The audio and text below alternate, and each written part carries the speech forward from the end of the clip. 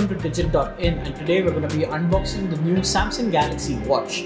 Now this isn't anything spectacularly different from what you've seen in the previous years. Samsung used to call their smartwatches the Galaxy Gear S series. Now they've gone ahead and consolidated that branding and just made it the Galaxy Watch. So let's quickly go ahead and see what's inside the box.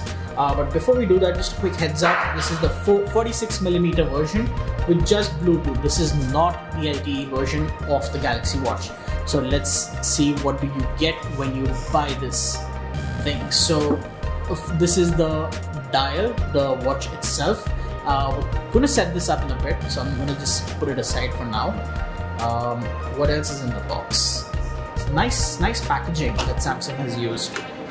There is a pouch with, I'm assuming, yeah, this is the micro USB wall charger, which doesn't plug into the watch but actually goes into this little cradle which charges the watch wirelessly. So the watch will basically clasp onto this magnetically and then the charging begins. Now interestingly, this is the same charger we see in the Gear S3, what we've seen in the Gear S2, and it's a fairly consistent performer as far as Samsung smartwatch is concerned. So really not really that much room to change, especially when it isn't broke, why fix it? Samsung also gives you additionally one extra strap in the box. This is a smaller strap. The large one is already attached to the watch. So in case you have thin wrists, unlike me, if you have thin wrists, you can just swap out the tall, large band and put this one on instead. So what we're going to do is we're just going to put all of this aside, and I'm going to set up the Galaxy Watch for you in this video, and we're going to talk about everything that is that this watch can do. Now, starting with the basics, there's of course a new processor and a new chipset. There is it's a 1.1 GHz processor with 4 GB of RAM. This has got storage, 16 GB of storage on board, and it's also using Corning's new DX Plus Gorilla Glass to protect it.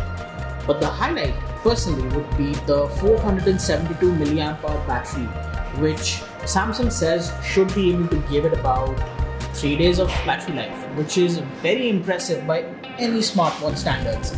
So imagine having a smartwatch that can do all of the tracking for you and do all of the work, everything, and you don't have to worry about charging it every night. What that also means, since you're not worried about charging this watch every night, what you can do is use this for tracking your sleep. It has a built-in sleep tracker which shares that data directly with the Samsung Health app. And what you also find in there is other things like if you go running, if you do cycling, if you go swimming. Speaking of swimming, the Samsung Galaxy Watch is rated up to 5 atmospheres worth of water resistance. So I've just brought in my Samsung Note 8 over here, and I'm going to try and get the watch paired up quickly.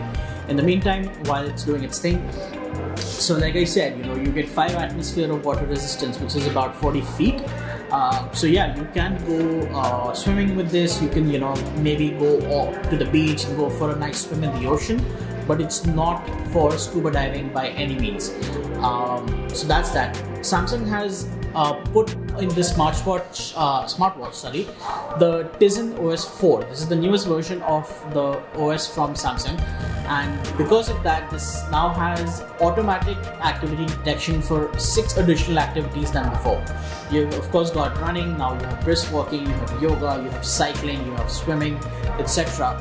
Additionally, you also get fitness tracking for up to 39 activities, which a lot of that focus is actually in activities that take place inside the gym. So weightlifting, squats, lunges, things like that. And the Galaxy Watch will be able to track all of it, and it will share that data with the Samsung Galaxy Health app.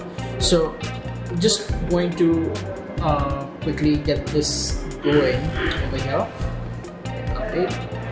And sorry about that, it's taking a little while, but we're just going to come back to you once the phone is ready to pair with the watch.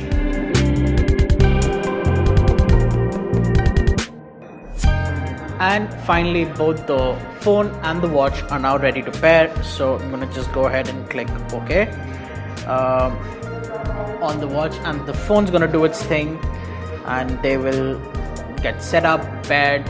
Any updates if there may be will get installed, any apps that there may be will get installed, and right now the pairing is underway.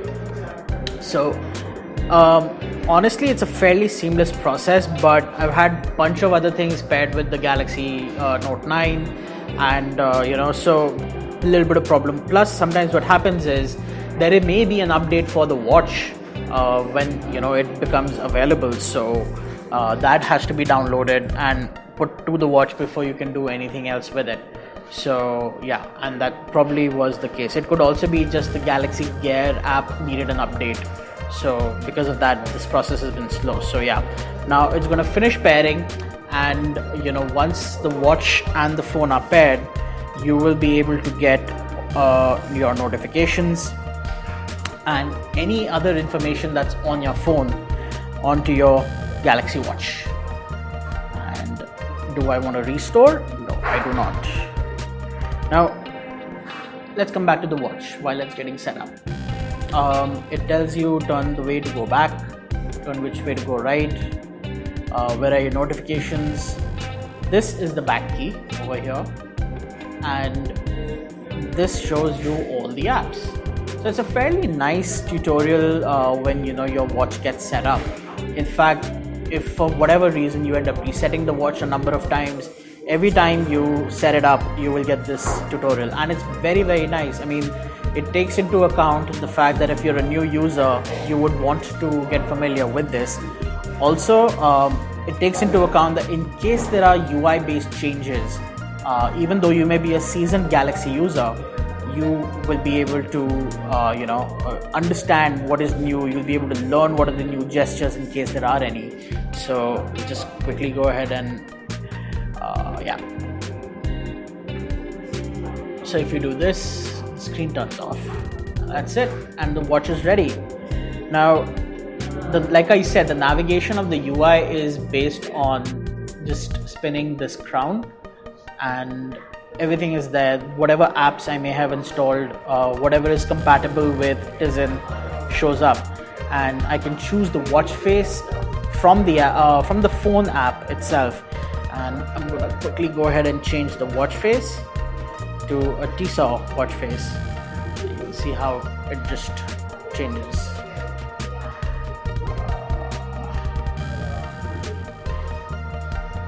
The Wi-Fi is a little slow, but that's pretty much,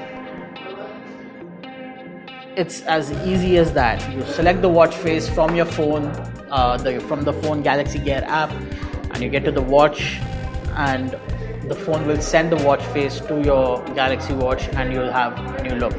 There's a bunch of options in the Galaxy Gear app that you can choose from with regards to the watch face. You can even customize some of them, and you get all your weather updates on the wrist, say allow notification, and on this here you also have Bixby on the watch. I mean, see, I said the word Bixby and it showed up. So essentially anything, if you are a Samsung user and if you have been using Bixby, the watch will be an extension. And oh, there you go, again the Bixby's popped up. So yeah, that's essentially the Galaxy Gear watch for you guys. The 46mm version, Bluetooth variant, and with 3 days of battery life, 360 by 360 AMOLED display, and a crown which operates your Tizen OS 4.0. Thank you guys for watching this video. In case you liked it, make sure to hit the like and subscribe button. Or if you have a friend who is interested in buying an Android based or a Samsung wearable, make sure to share this video with them. Thank you.